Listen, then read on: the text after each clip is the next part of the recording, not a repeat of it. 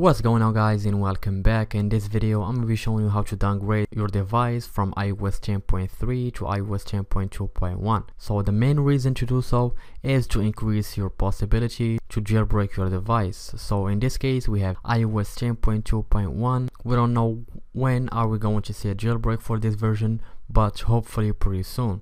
Now let me just show you here the version of my iPhone. So as you can see, it's 10.3. And before we proceed, make sure to sign out from your iCloud account from here in iOS 10.3, and also make sure the passcode option here is completely turned off. So the first thing here is plug your device to your computer, then back up your device using iTunes here. Next, go to this website ipsw.me and select your iPhone or iPad. In my case here I have an iPhone.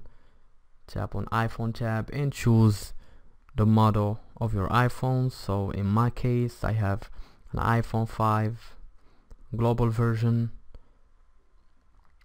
and then choose iOS 10.2.1. so let me just clear some things here.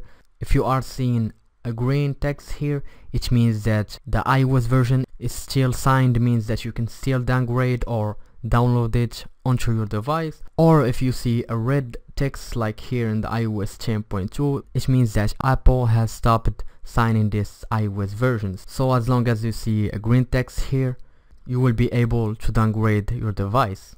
Go to the iTunes again, and in your keyboard, if you have a Mac, tap on Option, or if you have a PC, tap on Shift. While you are holding a Shift or Option button, tap on the left click and use the file or the iPSW that you have downloaded from the website. So I'm gonna choose it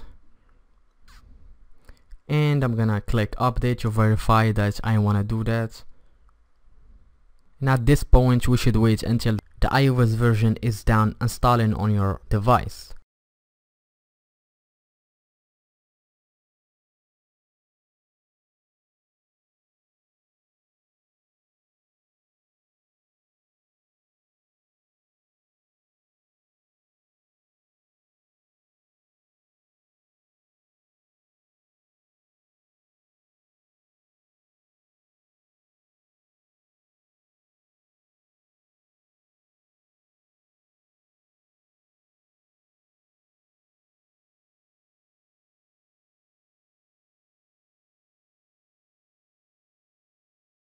And now we have downgraded our device to iOS 10.2.1, as you can see right here.